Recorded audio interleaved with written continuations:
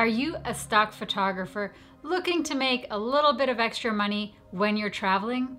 Or are you a world traveler that just discovered stock photography and you're hoping to supplement your income with stock photos from your trips? Well, in this video, I'm going to give you a few ideas of some things that you can photograph while you're traveling, things that might make you some money through stock photography platforms, and things that a lot of people forget to photograph.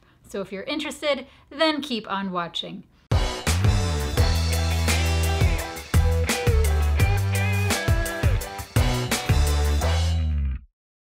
If you're new here, my name is Nicole Glass. I make tons and tons of videos about photography, including stock photography, and I would appreciate it if you subscribed to my channel and made my day. All right, so when most people travel, what do they take pictures of? They take pictures of beautiful sunsets, gorgeous castles, selfies of themselves, selfies with their friends, pristine, beautiful landscapes, the beach at sunset. You know, the kinds of things you take pictures of when you're in a beautiful place. However, it's very difficult to rank in these kinds of categories on stock photography platforms. It's not impossible, but it is difficult. And if you want to increase the chances of having your travel photos sell on stock photography platforms, then you need to think outside the box a little. So one thing you can take stock photos of when you're traveling is things that document the process of traveling. That might mean photos of luggage being loaded onto a plane, scenes from an airport, signs that illustrate the airport that you're at, photos of a fellow traveler reading a map, or looking at his or her boarding ticket, or checking his watch to see when the plane will take off, things like that. Obviously, if you have a friend with you, that friend can always be your stock model. But if you don't have a friend with you, you can always look around and see if there are any editorial photos that you can take during your journey. And if you don't know how to upload photos of properties without property releases, then you should definitely watch this video right here. Also, make sure to follow the laws of your country. In some countries, you can't just take pictures of people on the street. In other countries, you can do street photography. It's totally acceptable if there's some people in the background. So just be aware of that. All right, so now you've done what most people don't do, which is taking photos while you're traveling. Most people probably will leave their camera in their backpacks while they're running around in an airport feeling super tired. So you've already got a bunch of stock photos from your trip before even arriving at your destination. Now you're at your destination. Let's say you're at a beautiful beach somewhere on a tropical island and you just want to sit back, enjoy the view, and take photos of that beautiful sunset. Well, those sunset photos are gonna be really hard to sell, but look to your left. Maybe you'll see like a huge pile of trash on the beach, which is really sad. However, environmental protection is a really big issue, and people often turn to, places like Shutterstock to find photos that illustrate the concepts of pollution or the environment and things like that. So if you find anything that, really stands out to you that might not be so beautiful but illustrates a concept, then that is something you could take a photo of.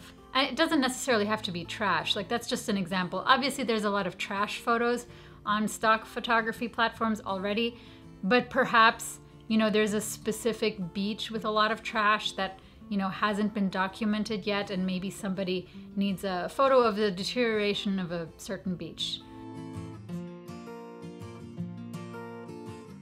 All right, next. Now you find yourself at a very, very well-visited tourist attraction, like the Neuschwanstein Castle, or the Taj Mahal, or the Pyramids of Giza, something like that. Now, of course, everyone is going to take photos of these beautiful places, as I'm sure you will as well.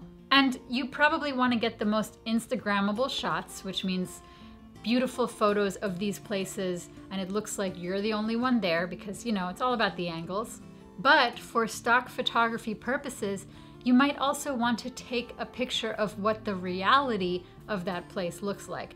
Maybe it's like tons and tons of tourists lining up to take a selfie, and you can take a picture of that selfie line being formed. Because now you're not just showing that tourist destination, you're also showing what really goes on there. You're showing the concept of travel in 2019 or 2020. What does it look like to actually travel to these places? It's not all sunshine and rainbows. All right, so you photographed that concept.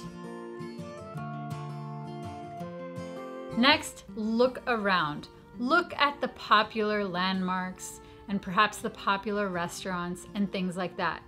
See if there are any signs that you might want to photograph. Like, for example, a sign that says drones prohibited with that attraction behind the sign. Perhaps drones are a big problem in that area. Maybe there have been some like drone crashes there and somebody was forced to put up a sign, and maybe you want to photograph that sign with the attraction behind it.